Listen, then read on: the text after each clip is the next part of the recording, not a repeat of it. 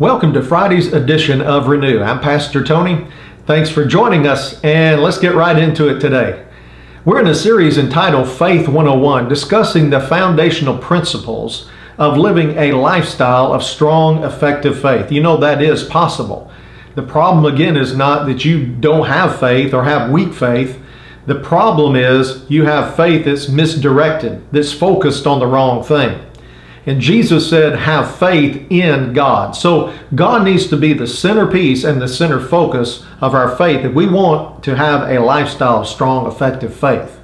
Now this week we've been talking about two aspects about God that we need to clear up and establish in our thinking, in our minds, in our hearts, in order to have that strong, effective faith, that focused faith.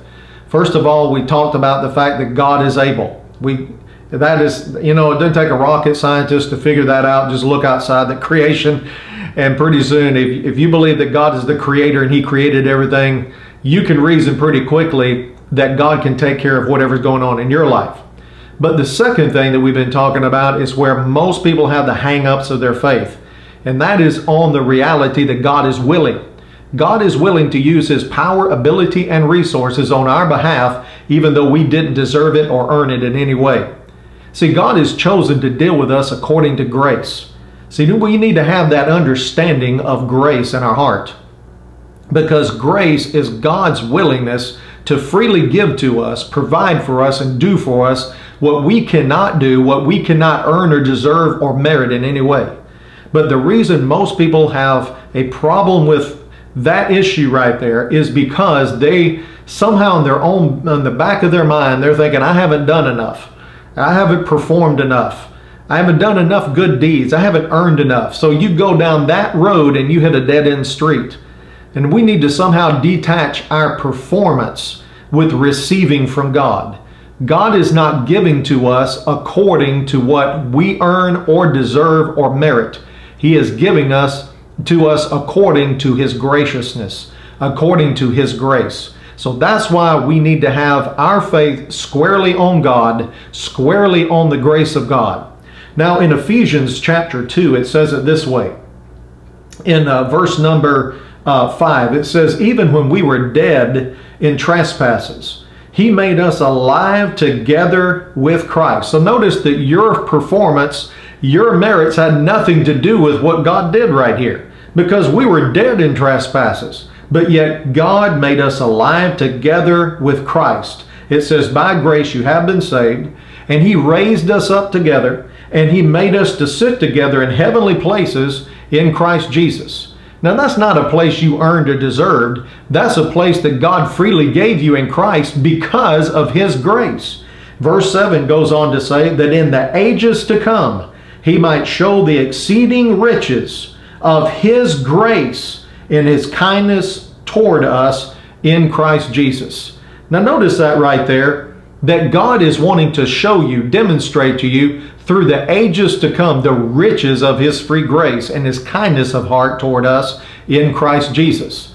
So God is not wanting to deal with us, save us, relate to us, be in our life, give to us according to what you've done or deserved or merited.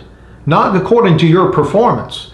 You need to get you off of your mind when it comes to believing and receiving from God. You need to get you out of the focus of your faith. You're not even in there anyway. You shouldn't be even on the radar screen anywhere. No, God is the only one that should be in the radar screen of our faith, in the focus of our faith. Because when we get ourself on our mind, our faith in ourself and our performance and our ability to earn God's good things that He wants to give to us, then we've gotten off with that and we're not going to receive from Him. We've gotten derailed. We've hit a dead-end street. No, God wants to give us freely all these things in Christ, but they all come through grace, and it all comes by our faith accessing everything that God's given us by grace. It goes on in verse 8, it says, for by grace you have been saved through faith, and that not of yourselves, it is the gift of God. So notice right there, salvation and everything we have in life, everything we're going to receive in life comes through this avenue of grace. And again, grace is God's willingness to give us, to use his power, ability, and resources on our behalf, even though we didn't deserve it, earn it, or merit it in any way. Verse 9 says, not by works, lest any man should boast. That tells us right there that works have nothing to do with it. Ourselves should not be in the focus of our faith in receiving from God. It all comes by his grace. Faith accesses the grace of God. You know, that really takes us to a place where we can believe God for the impossible. He told a man who brought his boy to Jesus one time in Mark chapter 9, he says, if you can believe, all things are possible to him that believes. And of course the man said, Lord, I believe, help my unbelief. What he was saying is, Lord, I believe in my heart, help my unbelief in my head. In other words, he had doubts in his head, but down in his heart he had faith. You know, the reason he had doubts in his head was because he had the focus on the wrong thing. He had focus on the wrong things, on the seen realm, on the deserved realm.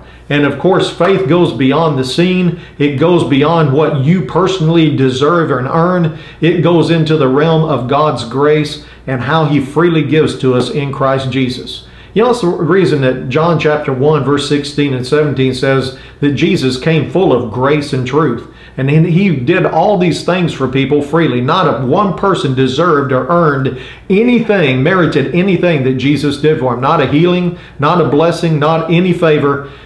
Jesus did it willingly because he came to demonstrate the grace of God. God's willingness to get involved in our life and make them better and bring wholeness and peace into our life.